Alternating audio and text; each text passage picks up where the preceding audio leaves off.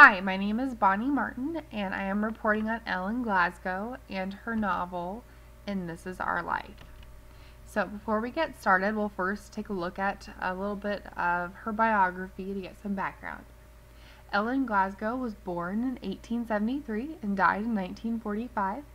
She was one out of 10 children from a very elite family in Virginia, and she was also the ninth out of 10th.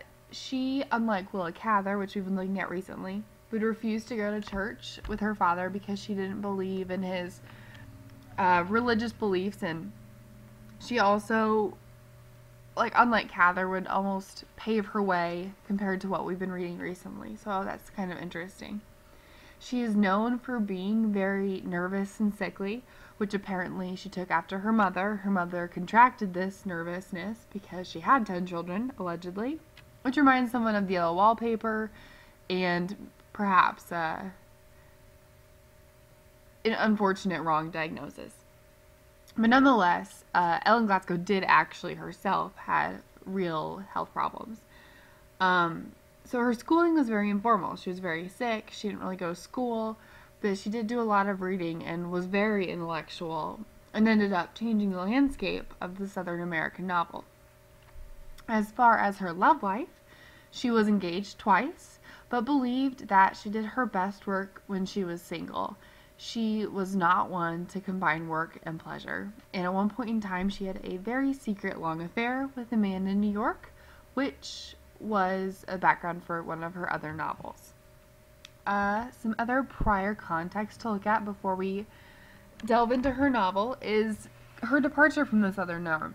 Now, the first novel I compare it to isn't a Southern novel, but it is a famous one of that time that I think she probably would have read. The Great Gatsby was published in 1925, so obviously before her novel. And what struck out, or why I kept thinking about this, was the famous line of Daisy Buchanan when she talks about her daughter. And she speaks of how her daughter should be a beautiful fool because that's the best thing a girl can be in this world. And I feel like the author Ellen Glasgow really departs from that she wants people to know that women are more than that.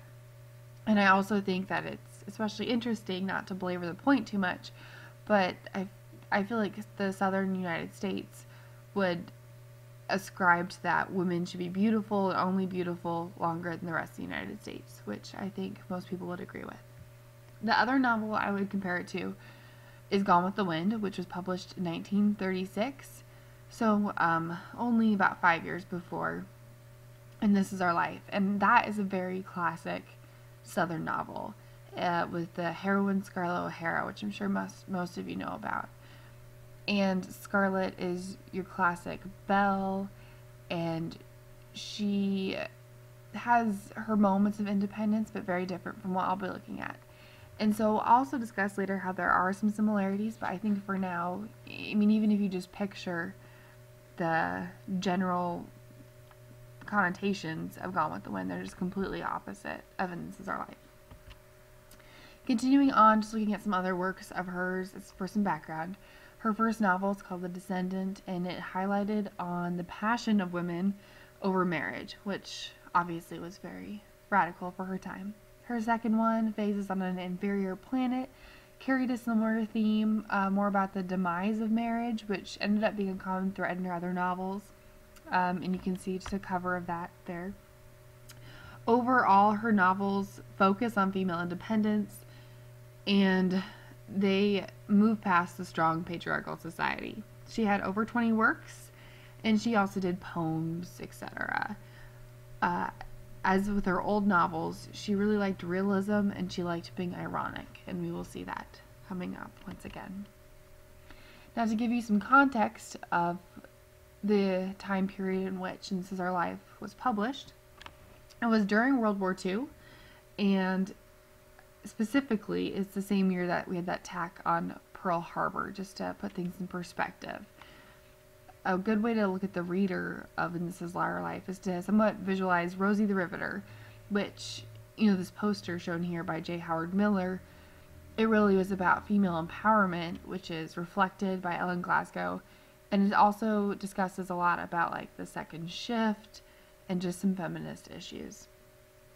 And continuing on, I think another thing to think about is the feminism and the feminist perspective brought here. This novel specifically was between official waves of feminism. The first wave ends with women's suffrage in the late 20s, and the second one, which is, the more radical burn your bra wave, really wasn't in full swing until the 60s. So she was kind of a proto second wave feminist, which once again made And This Is Our Life and her other novels radical for being a Southern novel. Maybe not radical completely as a whole, but very important nonetheless. Alright, continuing, we'll get into the actual novel, And This Is Our Life. So it was published in 1941 and took the Pulitzer Prize in 1942. It was also later made into a movie, which I will touch on pretty soon. She took a very modern approach for her time period, as I already aforementioned, and here's a little description of that. In the article that abused word modern in Ellen Glasgow's Literature of the Revolt, Catherine Rainwater writes, quote, "In the novel of the South and elsewhere, Glasgow aligns herself with the modernist.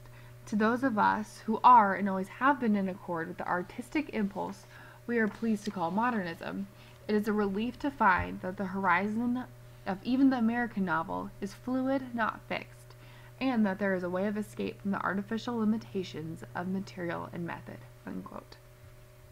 And so that's kind of a good way to frame what I'm going to be going into. And This Is Our Life follows the characters of two sisters named Stanley and Roy. So, yes, you heard that right there. Two girls named after essentially two boys. The setting is in Virginia, where Glasgow grew up. Roy is the more responsible sister who is portrayed as being loving and a lot like her father. And Stanley, conversely, acts on whims and considers no one but herself. This passage at the beginning of the novel describes their father, Asa's, trepidation with his children, which is quote 1. She writes, "He had learned long ago that the only sure way to win and keep their respect was to conceal from them how easily his thin defense could be pierced. That was why he had clothed himself in this protective coloring of ironic amusement."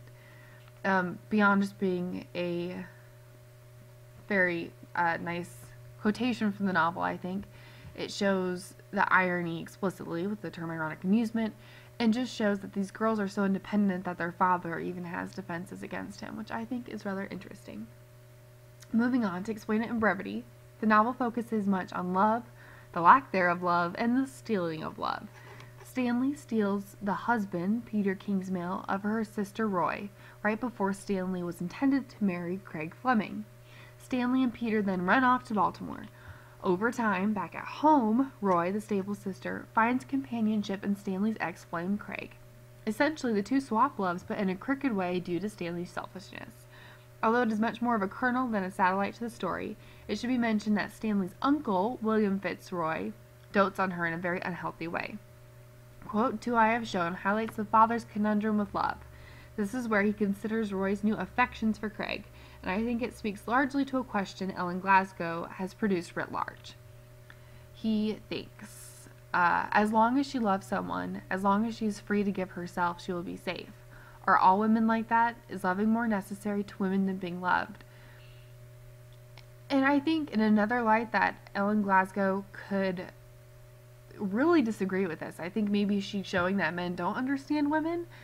I feel like she doesn't believe, as an author, from what I've read, that women need to love someone rather than be loved.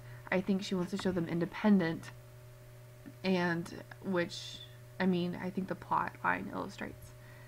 As one might expect, Stanley and Peter do not experience marital bliss. Stanley overspends their wealth, and Peter eventually commits suicide. This may resonate to us with a similar story of Carrie and Hurstwood and Dreiser's sister Carrie that we have recently read. Stanley goes back to Virginia, going back home, which I kind of connected with a theme in House of Seven Gables. Anyway, she goes back in the wake of the death and continues her destructive behavior.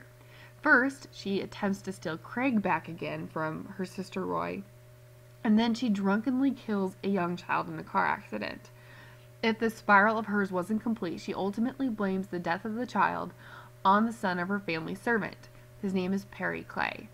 Such a clumsy device is known, and Stanley dies of a similar fate trying to get away from trouble in an accident by a car, which in literary terms is definitely poetic justice.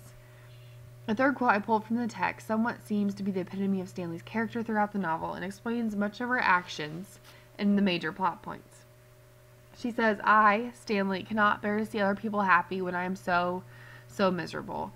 And I just think this really illustrates how selfish she is, and you can get a pretty good picture of what she would be like. So, moving on.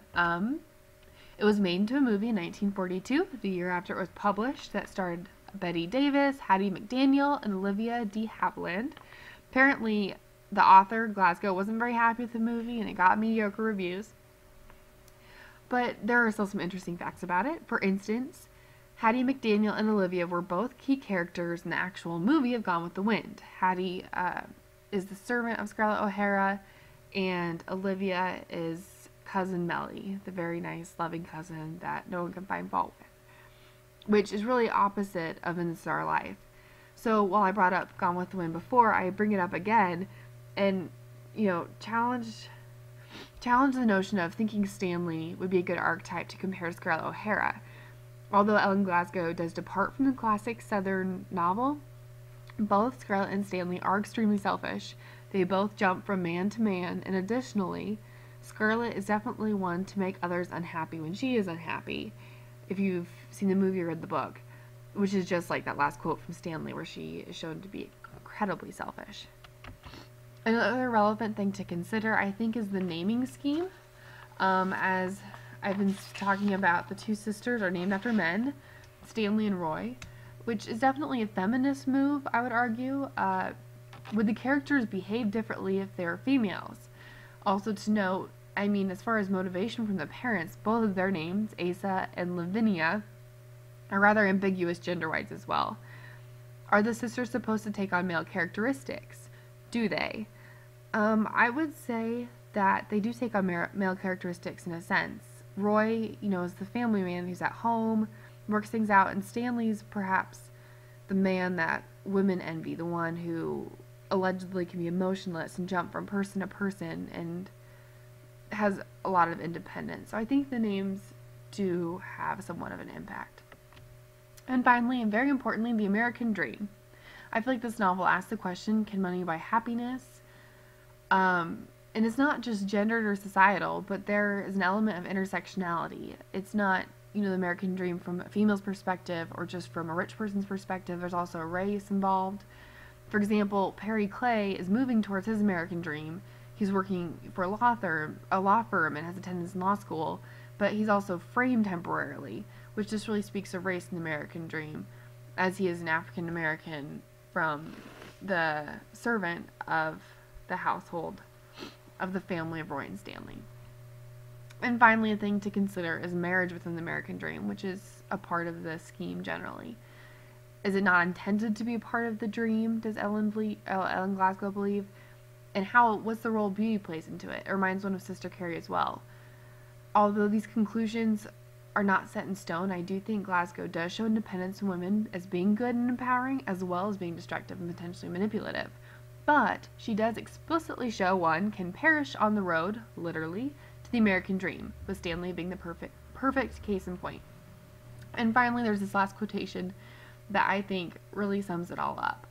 From the article Heroism and Tragedy, The Rise of the Redneck in Glasgow's Fiction by Dwayne Carr, he writes, nonetheless, one must give credit to Glasgow for seeking to discover basic truths for herself, to work out the conflict she felt between what she knew of her heritage and what might be a just and humane way of looking at society.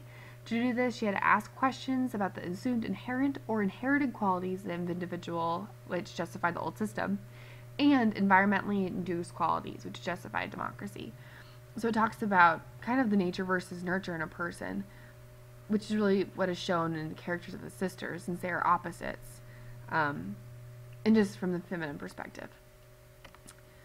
So although she does show moving from the past, she also shows going into the future. And here is a look at my works cited. And there's back to the beginning, and thank you for watching.